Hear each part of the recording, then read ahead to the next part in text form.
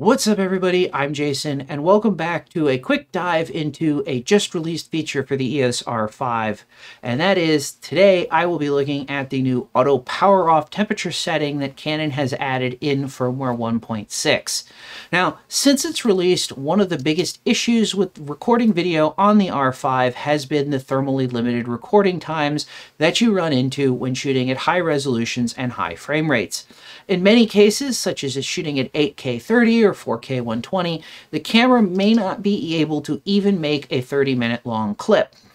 However, at least for me, I'd argue that the real problem isn't that the recording times are shorter than the 30-minute clip length. After all, if you know how long it's going to record, you can work around that. Rather, the problem is that the recording times are variable and unpredictable. The camera may say you'll get 20 minutes, but then when you're shooting, you might get something completely different.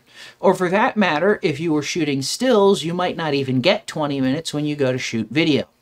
And an example of this unpredictability is that when one of my tests while I was shooting this video, the camera predicted that I would have 28 minutes of recording time, and I got 48 instead. In any event, the EOS R3, or when Canon released the EOS R3, they included a setting that lets you increase the auto power off temperature from the normal safe standard level. Well, I shouldn't say safe, from the standard level. And that's now included in firmware 1.6 for the EOS R5. Now, R6 owners, sorry, Canon didn't include this in your version 1.6 update. So having been bit by the record anxiety temperature bug, whatever you want to call it, recently, I was quite interested to see how well this works in practice. So you'll find the new auto power off temperature limit at the top of the Shoot 8 menu in movie mode. In the menu, you'll find two options: standard, which was the old normal only behavior, and a new high level. So to test this new feature, I looked at two recording modes. One was shooting 4K high quality, so that's downsampled from the 8K sensor resolution at 24 frames per second, and the other was 4K at 120 frames per second. Now, I would have liked to have tested more recording modes, but each of these tests require several hours of shooting and cooling for recovery between each test, and that made it prohibitive to do more than a couple of tests, as the firmware was just released 2 days before I shot this video. And while I would talk about the boring stuff, here are some videos from the test runs to give you an idea of how this plays out. First up will be the 24 frame per second video, and then the 120 frame per second video side by side. So both of these tests were conducted using C-Log3, which means they were both recorded using 10 bits, or at 10-bit color depth with 422 chroma subsampling and HEVC compression. Now, the 4K 24 frame per second test used IPB compression, while the 4K 120 frame per second test used all-I compression. So I chose IPB compression for the 24 frame per second test, as that's what I typically use when I'm shooting, just as an effort to manage file sizes so things don't get ridiculously big instantly.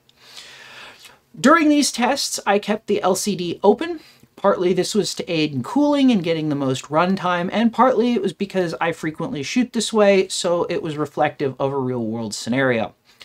For power, I used USB power delivery during the tests, so I didn't have to worry about battery life. And it turns out it was a good thing that I did that, as I would have run out of battery well before the camera auto shut down in high temperature mode during the 24 frame per second test.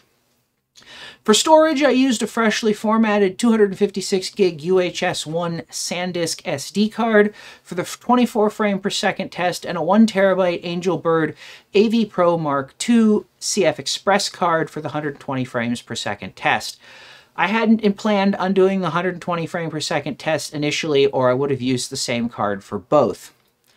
All of these tests were controlled with some custom software that runs through an Arduino that controls the camera in turn through the remote release port. And this software also provided the clock that you see in the recordings and the ability to automatically restart the camera every 25 minutes in 24 frame per second mode, or 7¼ minutes in 120 frames per second mode, with minimal downtime between each, or in the recycle, essentially giving me continuous recording. So during all of the tests, I checked the external temperature at the back of the camera every few minutes with an infrared thermometer.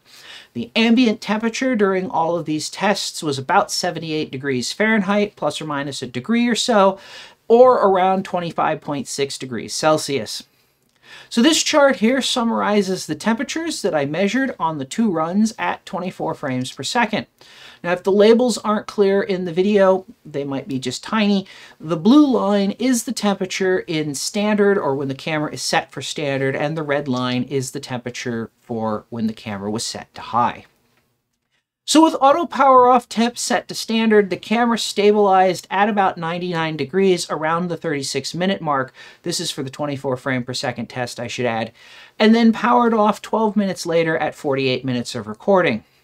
After the camera powered off, I let it sit for what ended up being 2¼ hours. Unfortunately, I don't know if it recovered faster than that, as I got distracted, and that was the fastest I could get back to the camera.